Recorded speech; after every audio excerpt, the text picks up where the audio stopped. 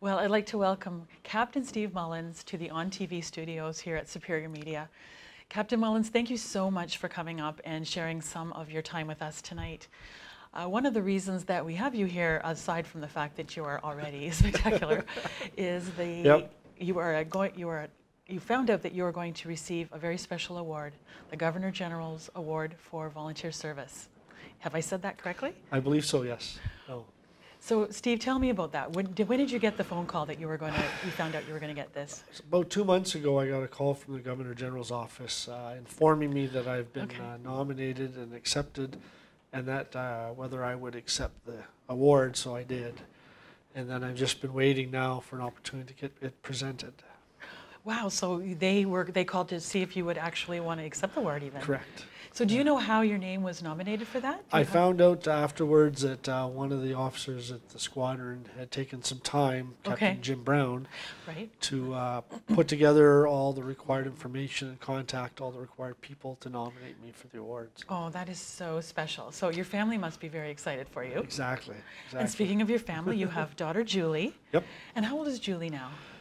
Julie is what, 20, I guess now? And Julie is well on her way in university at Laurentian. Yes, yep. That's great. And you also have Nicholas, your son. Correct. He's a little older, and he's busy at Humber. And he's at Humber? Awesome, great. And then, of course, your lovely wife, Lise. Yep. So we'll say hi, Lise. Hi, Give a dear. shout out to Lise. Because Lise is the person that contacted me to let me know that this was happening for you, and your family is very excited, So talk to me about some of the things that the group that put the award nomination together. What were some of the things that they looked at? Well, they were looking for volunteer service over a period of time, basically. So I've done, multiple locations or activities, and so I started scouting probably, it's 31 years ago now.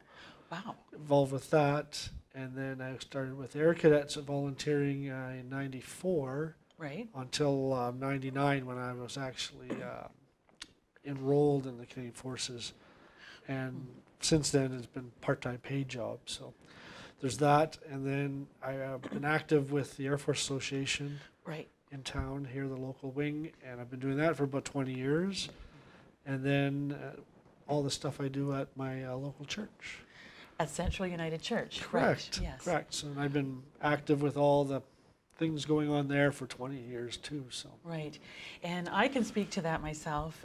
Every Remembrance Day, Captain Mullins is responsible for supporting the Remembrance Day service, and you bring the 155, the pipe and drum band with you. Exactly. And it's always a very moving and emotional service. Yes, the congregation enjoys it immensely, and the cadets have an opportunity to showcase some of their music and perform in front of people, and they're always very excited to do it also. So. Right. Now, Steve, you were also a cadet as a child, is that correct? That's correct. From '80 to '85, I was in the local Air Cadet Squadron here in town. Okay. And that was quite an... And do you remember who the commanding officer was at that time? Ray Rylett was the gentleman that was starting, and then Vern Harden was the guy that took over. Oh, sure, of course, we know Vern, Yes, right. yeah, so... And you were also the commanding officer of the 155 at one time. Correct. Yeah. Towards the end of all the activities I've done with the squadron, I've had an opportunity to be the commanding officer for 2 3-year terms. So. Right. So what do you think that being part of the Air Cadet organization has brought to your life? Wow. It's so much that it's hard to describe, right? Sure. It gives you a lot of positive feelings because you've contributed to so many young leaders in the community and elsewhere as they move through their young adult life and so on. Right, yeah. So talk to me about some of the challenges that you faced in some of the volunteer roles that you've had. That's a hard one. I mean, challenges are trying to get more young people involved. Right. Trying to get all the program happening. Right, and the resources. Well, and exactly, and the support people and everything that goes along with that. Right. We're quite privileged, I think, here in Sault Ste. Marie, because the local Air Cadet Squadron has been a very active squadron. Yes, it has. I've, over my, 20 years working there, 20 plus years, I've seen you know, cadets come from other squadrons and say, well, we only do this. We do shooting or range, or we only do biathlon, or we, you know, we have a music program. Well, here we have a lot of things. We have a very entertaining pipe band, as we've talked about. I introduced the Highland dancing to it 12 years ago, which has made it very entertaining presentation when we can go to competitions. It adds so much rich texture to that. Most definitely. So we're going to just take a quick break here. Good. And you don't go anywhere, okay, Captain Mullins? I won't. All right, thanks. You're welcome. Welcome back to ONNtv. I'm here with Captain Steve Mullins, and we are talking about all of the legacy that he has brought to the community through his volunteer service. So Steve, let's go back to the 155 and the Highland Dancers, and the texture that brings to the community, and the fulsome experience. Most definitely, and we've been very lucky because with the dance studio, McLeod Highland Dance Studio, Catherine, she's opened it up so that I can bring any of the cadets. So it doesn't matter which of the 3 cadet corps, and I've had dancers from both the sea, the air, and the Army. And that's been very exciting, but a lot more lately from the Army and the Air cadet units. And it gives such a dynamic presentation, and I look back at the cardio and the positive things that it gives the cadets, right? And I mean, I say cadets because we've had both male and female dancers too. So that's right, that's right. Yep. Now talk to me about the Scouts, because you are very, very involved with the Scouts. Yeah, I've, over my time as a leader and advisor, I've held a lot of different positions in the scouting system. I started in early 80s, mid 80s, I guess it'd be. As a leader, I was a troop leader. I was an adventure advisor. I've moved up to the area commissioner's job. Wow. I've done, you know, different appointments and different paths, I guess, or career options, if you're looking at it from that perspective. And now I work with the Ventures, which is like an older age group, but they're more of an active and more self-planning. And that's been very exciting because I've seen some amazing young leaders coming through that program too, and moving on. So that's been exciting. And one specific event that I'd like to share is the Scouts Head Shave for Cancer. Yes. And you've participated from the very beginning. Yep. And tell me again, what is the importance of that event? Really, the event is more of an education and awareness to the youth. Right. So it was started.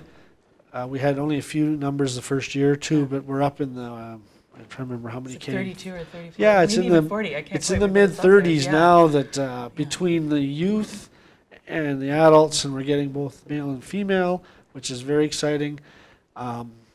They do the head shaving. If you see the pictures, we have the whole group of us together. Then the questions asked. Like I get asked at work. Some of the other youth have been asked at school, like what this is about. So now you can talk about cancer and talk about awareness, and that's the whole big picture of it all, right? Is to get people talking about it.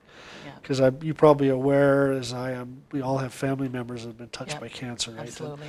And it's an opportunity for us to teach the young. Yeah, and the Scouts organization locally also had a couple of leaders that definitely. In the last few years, we've lost a couple of key leaders from that. So it was a way to honor their legacy, and it's not about fundraising. It's really about raising awareness. Correct. So let's talk a little bit about your brother Joe, because he's pictured behind us here.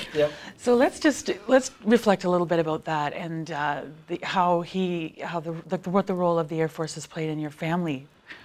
Well, exactly, because my brother went to Sioux College and got the aviation program, and then from there he went right to the Air Force, and he's still a member of the Air Force now, and he's been very fortunate.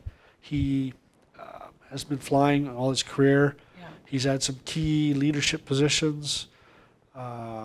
He's worked at a squadron. He was a standards officer. He's been the operations officer. He's been the squadron commander. You name it, he's done it. And, he's had opportunities to travel abroad. He was in Colorado at the NORAD facility. So it is amazing, yes. So the foundation was set very early in your family for... If you back up, it was when himself and myself were both in Air Cadets, is where his wanting to fly started, because Right. he actually got his license through the Air Cadet program. That's incredible. Yep. Now, talk to me about your role with the Air Force Association. What are some of the things that the Air Force Association does? So the Air Force Association has been designed to help perpetuate aviation, Okay. whether it's the military side or the civilian side. Okay. The local wing, its big focus is to support the Air Cadet Squadron. So we've created bursaries, and we've made opportunities available, and tried to really drive aviation home here in Sault Ste. Marie. Right. So. Right. And the legacy of the Air Force Association is really something special here in our community. And Yeah. with the Armory, we're a community that actually has an armory too. Exactly. We're very blessed to have that building. So just before we wrap up, what do you think the importance of volunteer service is? I think it's a tremendous importance to what goes on in your community, right? Yes. I think it doesn't really matter where you volunteer. Mm-hmm. You know, people have things to offer, whether it's, you know how to play soccer and you want to teach soccer, or a soccer coach. Right. Do you want to come and work with the scouting organization? You know, we give people skills, we teach stuff. There are, hundreds and hundreds of places you can volunteer, and it's so important to the community and the life of the community to have volunteers. Well, Steve, thank you so much for coming in and sharing your story with us today. And we will be down at City Hall when you receive your award on Monday, the 13th of August. Yep. Well, thank you very much, Steve. And we'll wrap it up here today. And thank you to the viewers for tuning with us on ONNtv.